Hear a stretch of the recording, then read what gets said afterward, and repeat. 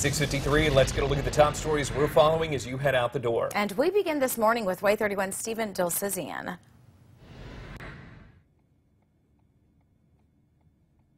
Yeah, guys, I'm just along Governor's Drive here, one of the alternate routes for Cecil Ashburn drivers to take. I'm going to flip the camera right now to show you what the roads look like. Pretty clear on this side, but traffic has built up at a lot of the lights. Something to keep in mind this morning as you make your morning commute. Alyssa? And right now, things out here at Rock Cut Road at the intersection of Highway 72 are moving along smoothly this morning. You can see a couple of cars coming back and forth, but right now, no traffic delays or holdups to tell you about. We'll keep you updated throughout the morning. Will?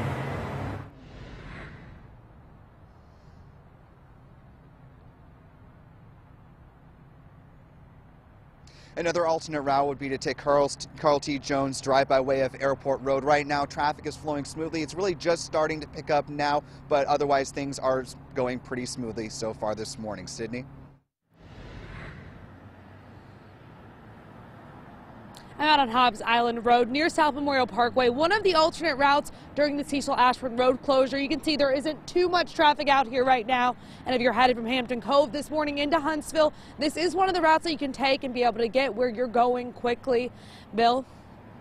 An armed robbery to Huntsville jewelry store. The 4 people responsible remain on the run. It happened at Loring and Company on Airport Road. Police say 2 robbers had guns, a third had a hammer. They made off with Rolex watches. Happening today, Limestone County officials are expected to approve a construction project for Old Highway 20. Huntsville and Limestone County have been working on the agreement. Today, they will approve a plan for cost sharing. President Trump threatening to declare a national emergency at the border to get the money needed to build the border wall. Another weekend meeting with congressional representatives got nowhere. Today is the 17th day of the partial government shutdown. New this morning, a town in Georgia evacuated after a train derailed, causing a hazardous chemical spill.